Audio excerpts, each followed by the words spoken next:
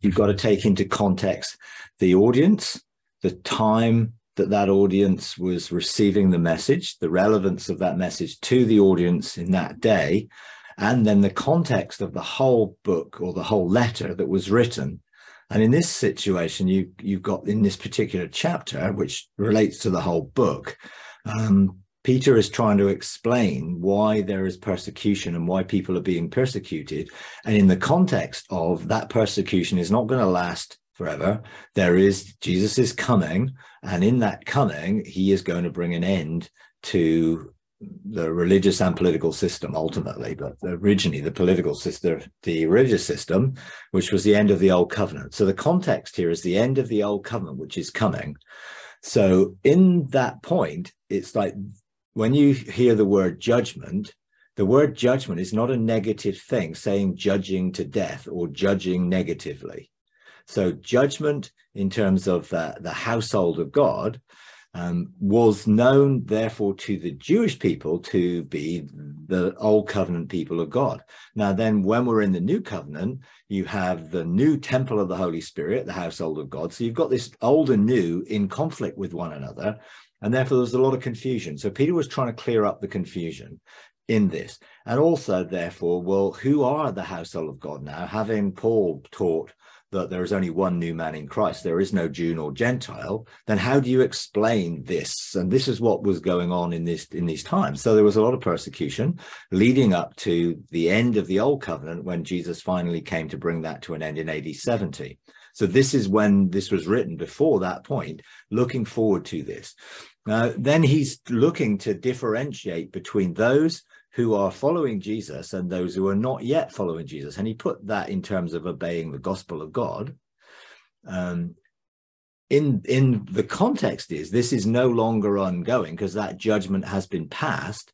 The household of God was found innocent and the old covenant system was found guilty. In other words, it was found it didn't work. So the judgment was between the old and the new. And when God was looking at the new, he was looking to make sure, the judgment of God's house was you're operating in the new and not the old, because you can't operate under the old system of law and try and keep the law and live in grace. So this is a whole process in that sense. But if you go back to the beginning of the chapter and you look at the whole thing that was going on, the Gentiles and their behavior and everything else, it also says there that the gospel for this purpose has been preached even to those who are dead. In other words, those who don't yet know that they're alive in Christ, that they may be judged in the flesh as people. So in other words, their behavior will be judged by others as being not acceptable or acceptable, but in the spirit, according to the will of God. And the will in God is that he's already reconciled everyone in Christ. And therefore, everyone is born from above in Christ, and everyone's included in Christ. That is God's judgment. So on the basis of the cross, the judgment is made. Everyone has been declared innocent. Everyone has been declared righteous, but those don't know it yet, so they're still operating according to the futility of their own minds. Now, in one sense, this whole thing is over, but people are still in that sense today, living in a unrealized belief in what it is that God has done for them. So those who know Jesus and know what God has done are living in the good of that, or partially, depending on what their religious backgrounds are and how much mixture of covenants there are. But those who don't know it yet are living as if that isn't true.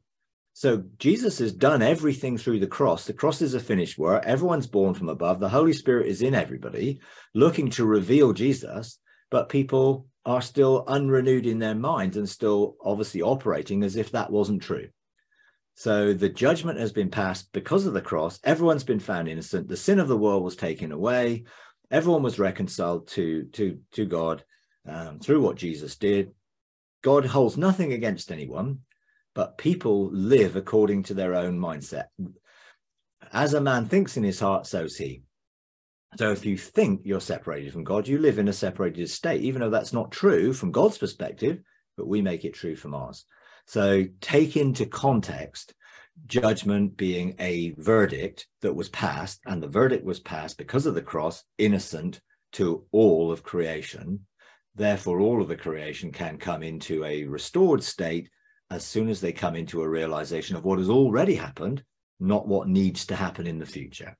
So people are still living in that today, but this actual context of what Peter wrote was in the context of the coming soon end of the old covenant, where Jesus was going to come as he promised in that generation to bring an end to the old covenant, the last days, the last day, sort of imminent coming. And now he's already come all that time ago, and we're now seeing the gospel fill the earth. So we're in that period of the restoration of all things. There's still a lot to do yet, and people still need to be brought into that revelation. But if we keep judging them under the old covenant judgment of your sinners, then they're going to keep behaving like sinners. So our judgment must be to life and not death, in accordance to the judgment that God has already made.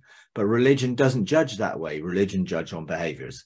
So I'd encourage you to not judge according to the flesh, according to the behaviors, but according to the spirit, that their spirit is already alive. And we can call forth their spirit to come into a relationship with God by treating them the same way that God does, inclusively and not exclusively. If you enjoy these videos, would you please take a moment to like, comment, and subscribe? It really does help. Thank you very much.